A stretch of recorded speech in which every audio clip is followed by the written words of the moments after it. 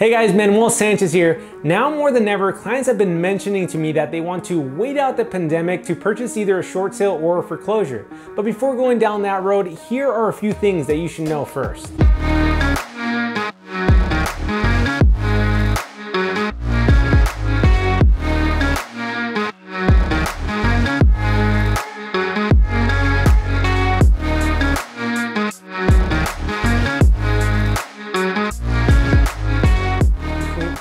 Let's start with the primary difference between a short sale and a foreclosure.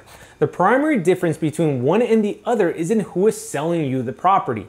With a short sale, the bank allows a homeowner to sell the home for less than what he owes, meaning he is selling it short. A foreclosure is when the bank seizes the property from the owner and attempts to sell it to recover what is owed. But when a bank is unable to sell the property during a foreclosure auction, it becomes an REO, or a real estate owned property. Prices for REOs can be better than a short sale, but there's also a catch that comes with it, which I'll be talking about later in the video. When it comes to short sales, many buyers gravitate towards them for two reasons. One, because the list price is attractive, and two, because they think the seller is desperate. Neither of which may be true. In many cases, sellers set unrealistic listing prices, and also not all of them are desperate to sell. Buyers need to understand that buying a short sale or a foreclosure is not for everyone. It doesn't automatically mean you get a deal. Short sales may take months and months of banks approving and accepting all required documentation, and trust me, it's a lot of documents that need to be submitted. Imagine being in contract for 6 months only for the bank to end up denying the short sale. If time is of the essence, then a short sale may not be for you.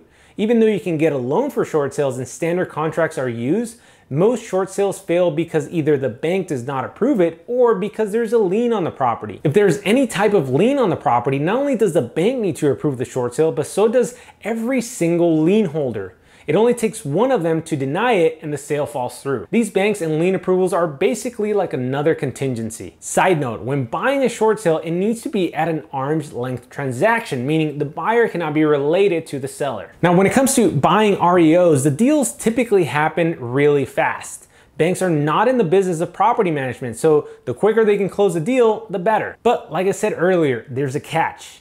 REO properties favor cash buyers. So if you are looking for a foreclosure, you better be ready to have quite some cash sitting in the bank to pay in full. Not only that, but banks are not required to give you any type of disclosures on the property. And in most cases, you even waive the right for disclosures. So if you think you're getting a deal because you purchased a property for $500,000 that last year was valued for $600,000 only to find out it needs $150,000 worth of repairs, then you should think again. Both buyers and their agents must understand the process. For a short sale, it can be very difficult to get closing costs, cashback, or even repairs.